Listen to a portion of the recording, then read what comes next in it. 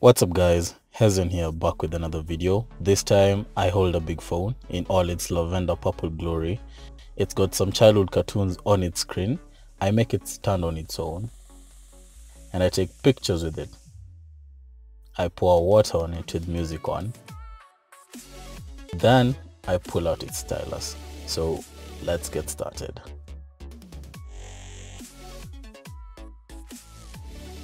Now, I don't quite know what to call this. Should I call it a note? Should I call it a phone?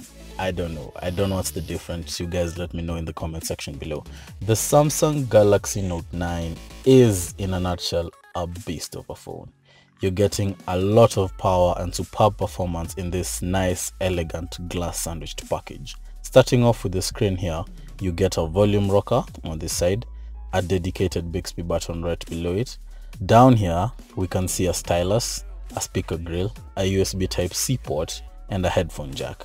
On this other side is the power button, and on top you're getting your SIM card slot, which houses the SIM card and a micro SD card. Now, starting with the form factor on this flagship device, we see that it's glass sandwiched. We've got Gorilla Glass 5 both on the front and the back of the phone.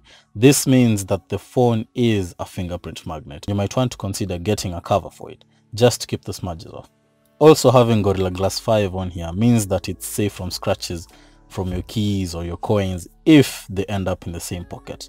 The device has got a 6.4-inch Super AMOLED display, which gives you an 83.4 screen to body ratio. This is achieved by that edge-to-edge curving screen and that thin chin and forehead.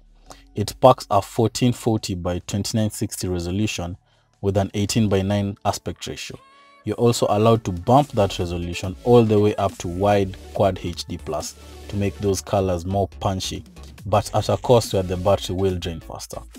The screen also has some nice viewing angles, and you'll not find yourself struggling to use it outdoors due to that really bright screen. And you get some always-on action packed on board.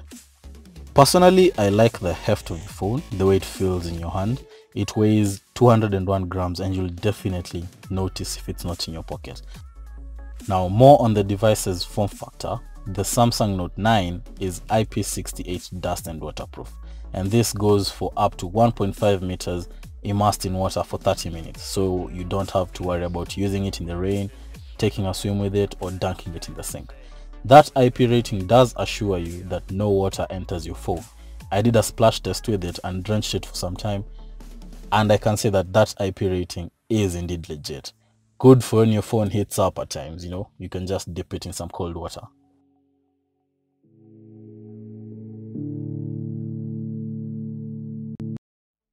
Now, moving on to that camera tech. Note 9 main camera sports a dual camera setup. You'll find a 12 megapixel f1.5 wide angle lens that allows you to fit more in one shot, and it's backed up with optical image stabilization. Optical image stabilization makes it easier for you to capture moving objects. And you also get another 12 megapixel f2.4 telephoto with 2x optical zoom, and it does come with optical image stabilization. On the software end, there are all these camera modes to play with when you're taking your photos, and I must say that main camera does a pretty good job with the shot it takes.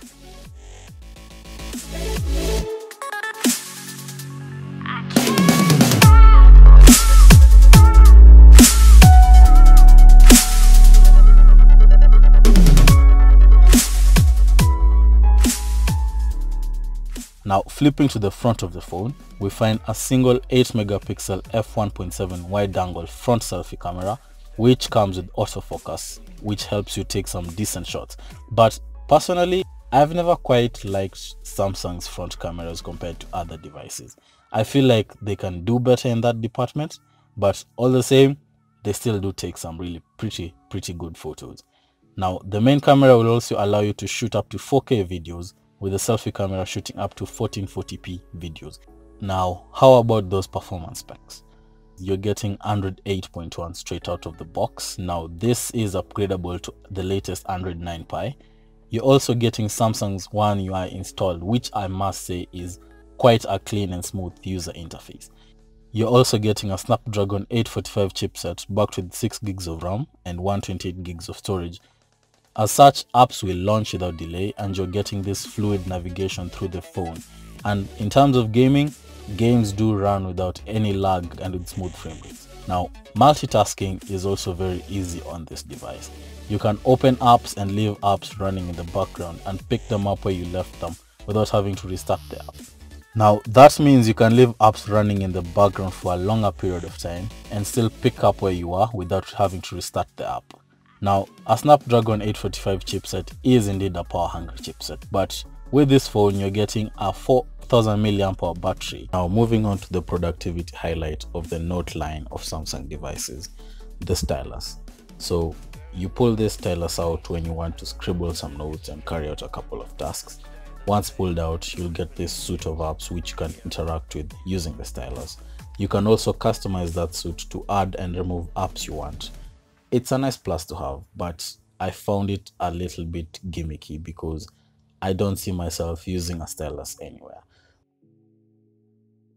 Now, also, you can use the stylus to launch your camera and take pictures with your camera. Simply double tap the stylus button to launch the camera, tap once to take a picture, press and hold to turn to the selfie camera. That's a nice use for the stylus, but I still don't see myself quite using it. Still on productivity and usability, you get this edge feature that allows you to access shortcuts, your favorite contacts, and some of the phone features like the compass and the ruler.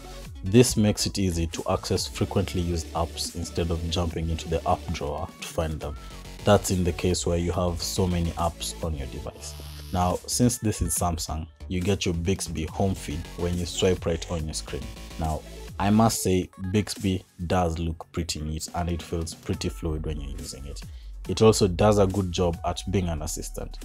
Samsung now allow you to remap that Bixby button to launch any app you want apart from the Google Assistant.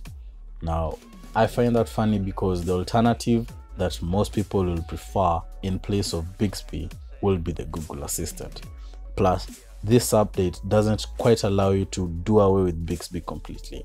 You still have to set the button to launch Bixby. Example, a double tap off the Bixby button to launch Bixby and one tap to launch your Netflix app.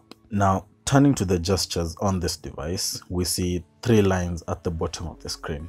Now, how these work is you swipe up on the left line to access your recent apps, from where you can do some split screen or pop-up multitasking. You swipe up and hold the middle line to launch your Google Assistant, and you can swipe it up to go back to the home screen. Then you can swipe on the last line to go back a step. Also, since this is quite a large phone, you can swipe down on the fingerprint sensor to drag the notification bar up and down, which is quite a cool gesture if you ask me. You also get some one-handed mode action on board when you want to use the phone one-handed. Now, overall, I say this is a great package. You're definitely getting every bang for buck from the device's features, performance, usability, durability, and the looks. I'll leave a link to it in the description below if you want to check it out. Thanks so much for watching. I really hope you enjoyed the video, and if you did, don't forget to subscribe for more. My name is Hezion. I'll catch you in the next one.